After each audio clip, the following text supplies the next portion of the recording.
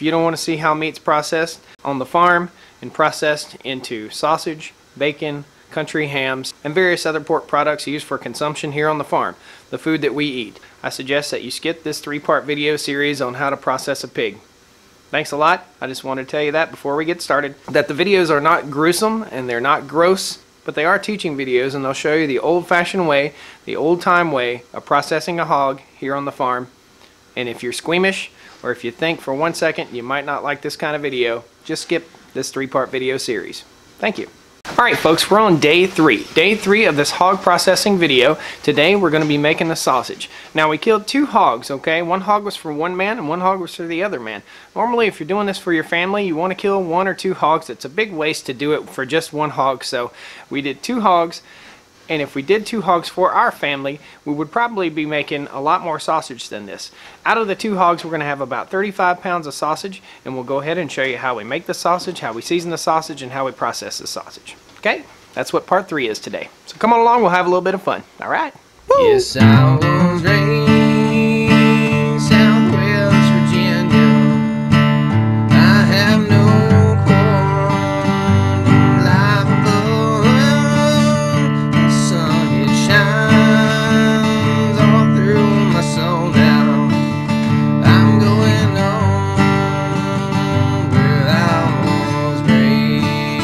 yes, I was born down on the water. Yes, I was born and I was raised.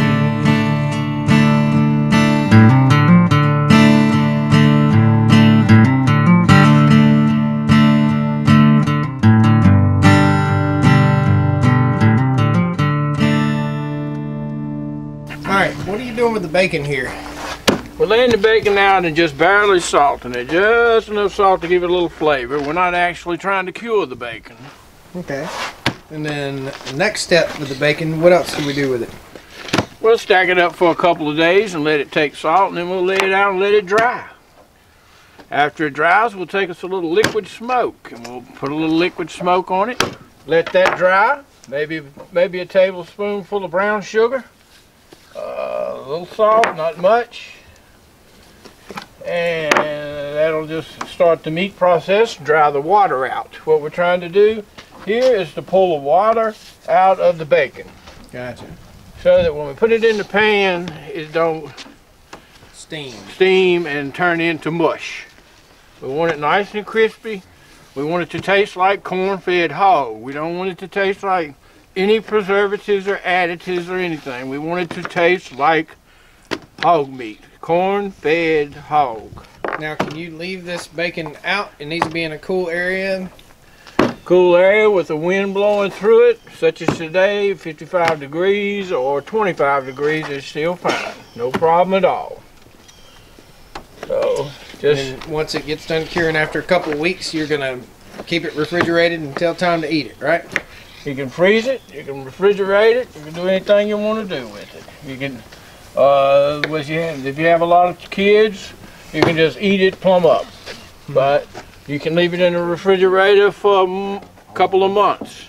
Or you can stick it in the freezer in an airtight baggie and it will keep a couple of years. So, now this is the type of bacon people are desiring now because everybody's looking for hand-cut bacon. Nobody wants machine-cut bacon. They want it thicker or thinner, or ever how they choose to cut it. So they definitely don't want factory produced bacon that's been soaked in a brine. Yes. They want to do it the old-fashioned way. Now the salt has begun to take. As you can see, it's gone away. Can't see it. The meat will begin to sweat. If it sweats, that means it's taking in salt. The thicker the piece, the more salt you use. The thinner the piece, the less salt you'll use. So we'll continue on. Now the salt, you can't even tell I put any on it, but it's still on there and it's beginning to soak in. Had the hog completely chilled and the weather been freezing cold, then we would have had to warm it up to get it to take salt. because if it gets too cold and the meat's frozen, it will not take salt. So where we go from here, guys, is we have 35 pounds of sausage right here. This is our sausage grinder, and we're using Old Plantation pork sausage seasoning. And this is the brand right here. I'll post a link down below to some of this Old Plantation seasoning, and we're also using a lot of rubbed sage, okay? So the Old Plantation seasoning and the sage are very important. One bag of Old Plantation does 25 pounds of sausage. We have 35 pounds of sausage here. What we'll do is we'll mix in the sausage mixture. We'll stir it all in there really good, turning it in there. We'll grind it, we'll taste test it, and then we'll add more Old Plantation seasoning as we need it. So that's what this is all about. Old Plantation. Alright, and I'll post a link down below to it. Something that's worth mentioning is if you put too much in there, you never can take it out, so you can always add a little bit more. That's why we cook a little bit of sausage today as we're doing it, and we'll season it to taste. So the plate that we're going to use to grind our sausage here on the end of the sausage grinder is a 3/16 inch plate. And let me show you the sausage grinder. If I can find one of these on Amazon, I'll post a link down below to that too, okay? Try to group all this stuff together, so if you're going to do a hog yourself, you can buy this equipment. And this is called a General Model D sausage grinder. Pretty interesting. This pan right here comes right off the top. The meat goes down in there. There's a little thing that twirls and pulls the meat through, and the sausage will come out on this end. Now we'll mix in our seasonings. We'll run off a few sausage cakes. We'll taste it, and that's basically the biggest secret behind it. You can over season your sausage and it won't be good at all. So we've got to taste it. And we got 3 people down here to taste it. Me, my dad, and my stepmom. Be a good time. So I want to show you a few different attachments that you can put on this sausage grinder, and basically these things mount on the plate at the end, and you can stuff sausage, you can make hot dogs, you can make all sorts of different kind of sausages, jerkies, stuff like that with the sausage grinder. There's several different kinds of sausage grinders. I'll post a link down below to one that'll fit on your KitchenAid stand mixer, which is what I used last time. And there'll be a link to the video that I used last time for making sausage. I'll post it up here somewhere. We used our KitchenAid stand mixer in that video. So with our hands all washed up and clean, we'll lay the meat out here at about 2 inches deep, 1 to 2 inches deep, and then we'll spread the seasoning over, and then we'll mix it all in.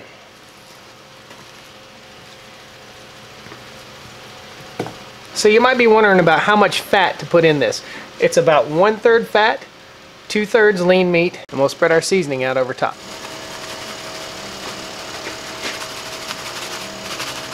Okay. So he's spreading the seasoning out on top of the meat here. As evenly as possible. So now we're putting the sage on, and what we want to do is put a heavy coat of sage on, basically turning the whole pile of meat green. Now we'll take and turn the meat, mix it up, and coat every piece very well. It doesn't have to be an exact science, but we'll turn it up and mix it all up. You never can mix it too much. Just continue to mix. So we've had this meat in the freezer for about 2 hours or so, so that we get really cold. The colder it gets, the harder it gets, the easier it is to push it through the sausage grinder. If it's really warm and soft, it kind of mushes up in the sausage grinder. So what we're doing right now is mixing it all up, and any pieces that might have frozen together, we break those up. You just can't mix it enough. You just keep on kneading it and turning it. Yep, not mix it. Oh, I can do it. So one point to make, guys, if you're going to do this and you're a tall person or you're a short person, you want to make sure that you're not going to have to bend over the whole time while you're doing this. So if you've got a table and you're doing this in your basement or in your garage, put it up on blocks if you need to, because you're going to be bent over working your hands like this all the time. Try to make it ergonomically helpful. If you're mixing it like this and the cold really bothers your hands, then wear rubber gloves. It'll really help.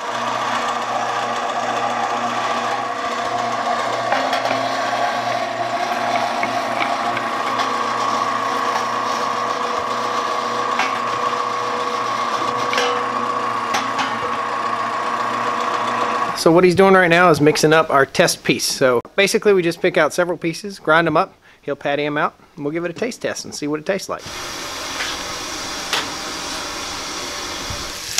I gotta do it my way, that way I know it's right.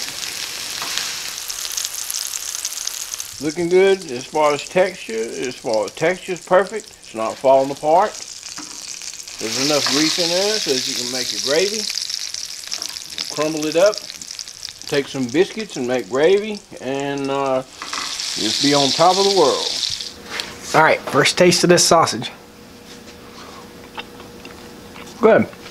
It needs a touch more seasoning. One thing about it is you can always add a little salt after the fact. It's really good. Good texture. I like a little more kick to mine. You can always add that too. We're gonna make some of it a little spicy and some of it mild. Right now I give it a 7. 7.5. Needs a little more seasoning. That's mild. That's as mild as you can get. Ain't it? It's delicious though. It's absolutely delicious. That's real good. So the deal with this pig is we split 2 pigs. We took 2 pigs and killed them. One guy's getting a certain portion of sausage and they want them a little bit mild, and we want ours a little bit more spicy, so we'll go on and make theirs up. It's good. Nothing like fresh sausage straight off the hog. Just a taste that you can't describe to folks. We're gonna get busy grinding. As it comes through the machine, begin to knead it. They can move it around, spread it around, so that it gets mixed up really well.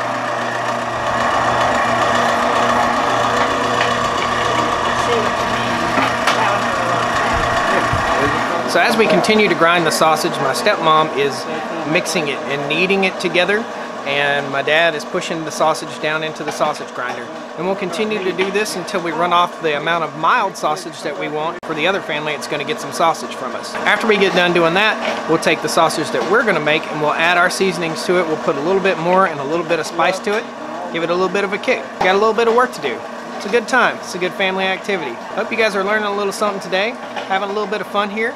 So when it comes time to taking the hams out of the salt box, we'll do another video removing the hams from the salt box, and it'll be kind of a part 4 to this 3-part series, but we'll do a little removing the hams from the salt box. So be sure you subscribe, stay tuned, click the like button, click the little bell down there, it'll notify you when I post a new video, and in about 6 weeks we'll pull those hams out and we'll rub them down with black pepper, and we'll do what my dad learned from my grandpa, and what my grandpa learned from my great-grandpa. So the final mix here, we've added a little more sage and a little more Old Plantation seasoning, and my father here has some fresh made cayenne peppers right out of the garden.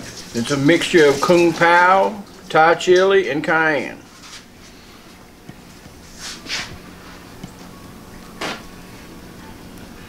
Not too spicy, but just spicy enough.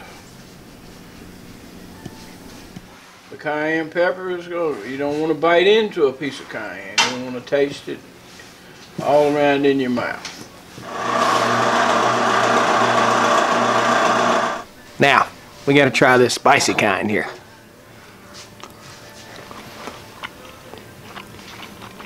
Got good sage flavor, a little bit of pepper, just right. Delicious. This is what I'm taking home. A whole lot of it. See how many times I can say that before he gets mad. How much of this is mine? All of it. Alright, so the next step is we're going to go ahead and start filling the grinder here. And my stepmom Carolyn's going to start working, I guess that's Grandma Stoney Ridge. Grandma Stoney Ridge is going to start kneading and working that sausage. Let's get it done.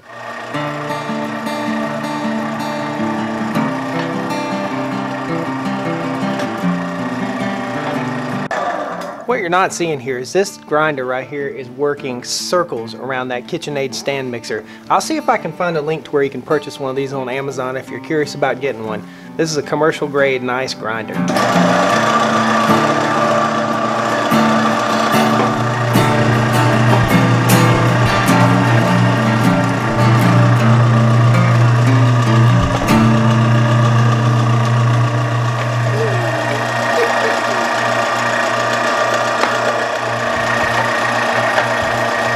We're even gonna put this pig booger in there.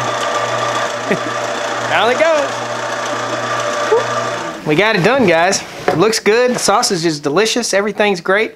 I want to thank you a whole lot for joining me here on the Stoney Ridge Farm today. Please click that like button. Subscribe to the channel if you're not already subscribed. Click the little bell down there. It'll notify you when I post a new video. And be sure and share these videos. If you're watching my channel, if you think about it, share these videos. Share them on Facebook, share them on Twitter, share them on Google+, share them wherever you can. It really helps the channel. We got to build this channel into something wonderful, something that we can enjoy with our families, and something we can use to teach people the old-fashioned way, and what a real farm does, and the way things really work.